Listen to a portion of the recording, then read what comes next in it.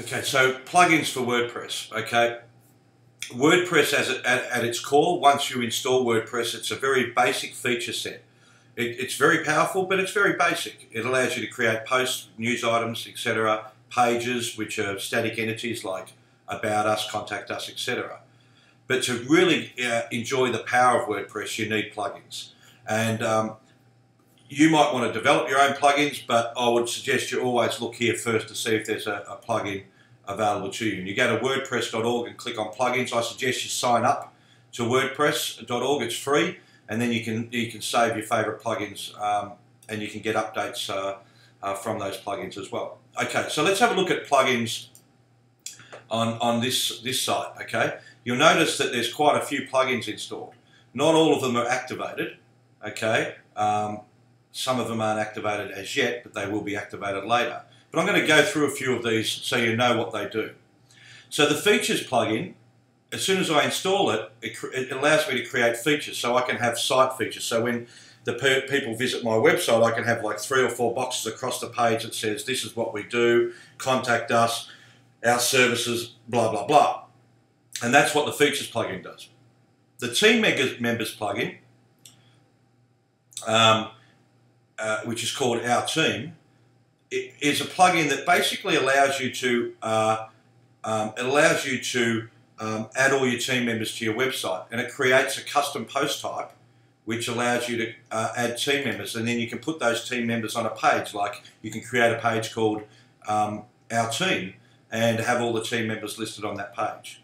And so as we go down, you'll see there's a projects plugin which allows you to display all your past projects that you've worked on.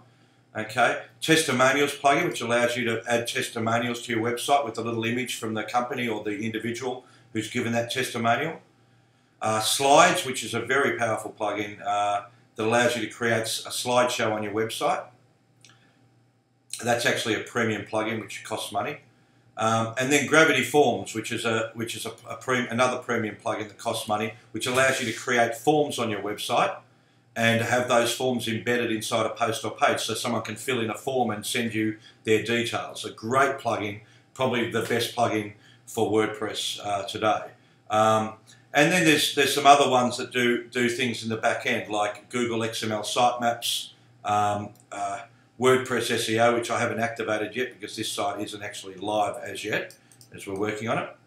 And then there's another plugin which is called Sensei, which allows me to create like a lessons like what you're doing now, and that's a premium plugin as well. And that does cost a bit of money, but it is a good plugin, and that allows you to create lessons and sell those lessons on a website. Okay, and you can see there's the lessons, all the different features that this plugin offers. Okay, so that's an overview of plugins. You can see most of the plugins are on WordPress, okay?